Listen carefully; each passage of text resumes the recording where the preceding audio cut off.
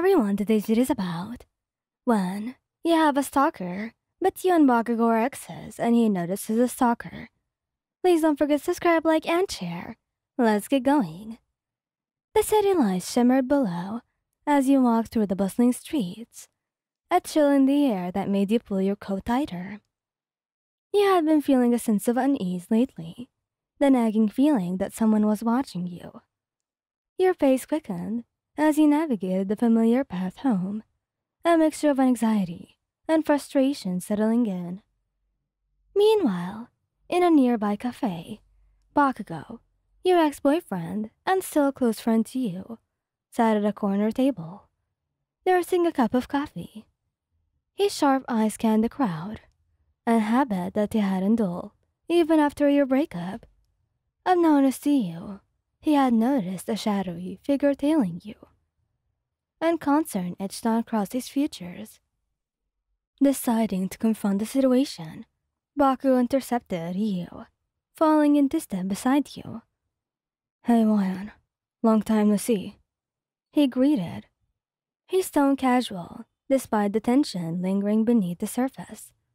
Your eyes widened at the unexpected encounter, a mix of emotions flickering through your face. "Katsuki, what are you doing here?" he asked, trying to mask the discomfort that his presence stirred. He shot you a pointed look, his voice low and serious. "I saw someone following you. What's going on, Ryan?" Your heart skipped a beat as the gravity of his words sank in. "I haven't noticed anything." You trailed off, scanning the area nervously. Bakugou's gaze remained focused, his protective instincts kicking in. "Keep walking. We need to lose this guy. I'll explain," he urged, guiding you through the winding streets, away from the prying eyes. As you walked, Bakugou explained what he had observed, his concern evident in every word. "I've seen that guy following you for a few days. He's been keeping his distance, but it's definitely intentional." Your mind raced, an anxiety knotting in your stomach. "Why do you even know? Or how?" "Honestly, I've seen you once, okay? And I really wanted to talk to you. So, when I tried to approach you, I saw that guy, and he was just following you. So I tried to see you again, outside your house, and I saw him again. So from then on, I've been kind of concerned."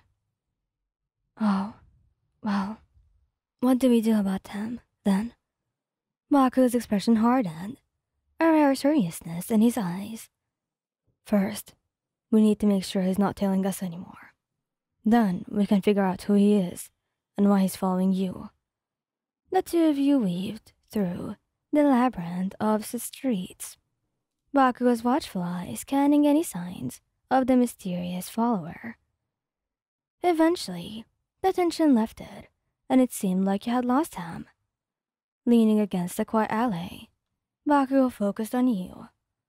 "All right, Ryan, what's going on? Why would someone be stalking you?"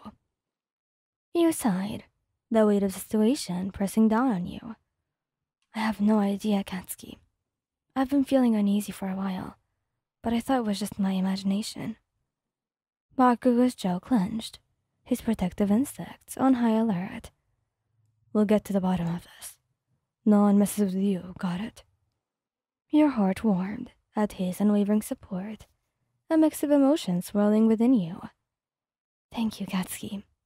I appreciate you looking out for me, even after everything." He met your gaze, his expression softening. "You're not just anyone, Ryan. Let's figure out who this guy is and put an end to this." The two of you spend the next few days investigating the mysterious stalker. Baku's expertise in hero work and determination to protect you led to a breakthrough. The stalker was revealed to be someone from your past, harboring resentment and obsession. Confronting the stalker with Bakugou by your side, you felt a surge of confidence. His protective stance and unwavering support sent a clear message. that you were not alone. As the situation resolved, Bakugou turned to you, his gaze softening. Moyan, I know that we're not together, but I still care about you. I won't let anyone hurt you. You nodded, gratitude filling your heart. Thank you, Katsuki. I'm lucky to have you as my corner, even just as a friend. Baku's smile was genuine, a mix of camaraderie and genuine concern. Friends or not, I will always have your back, Wayan. The experience brought you and Bakugo closer, a renewed understanding and appreciation for the bond that had evolved between you. As you navigated the complexities of the past and the challenges of the present, you couldn't help but feel a sense of gratitude for the unexpected ally by your side. In the days that followed, the shared experience and dealing with the stalker seemed to have opened the door to communication between you and Bakugo. The tension that had once lingered between you had softened, replaced by mutual understanding and a shared determination to protect each other. One evening, as the city lights painted a vibrant backdrop, Bakugo suggested grabbing a quiet dinner to catch up. As he sat across from each other in a cozy restaurant, there was palpable shift in the air. The weight of the unspoken words hung between you and Bakugo, never one to mince words, broke the silence.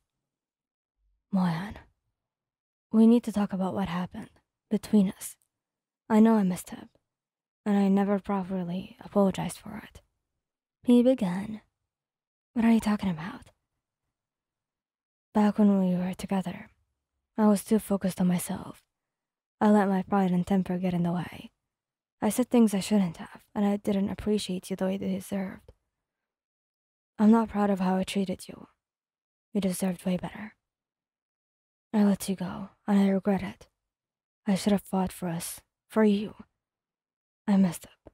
I'm sorry, Ryan. His apology hung in the air, and the sincerity in his eyes echoed a truth that you couldn't ignore. It was a side of Bakugo that you had never seen before, a humility that felt genuine. You took a moment, processing his words before responding. Katsuki, it hurt when we broke up. I thought you didn't care, but hearing you say this, it means a lot. I appreciate your honesty. Can I get another chance? I need time to think. This isn't something that I can decide on the spot. Take all your time, Juan. I'll do whatever it takes to make things right.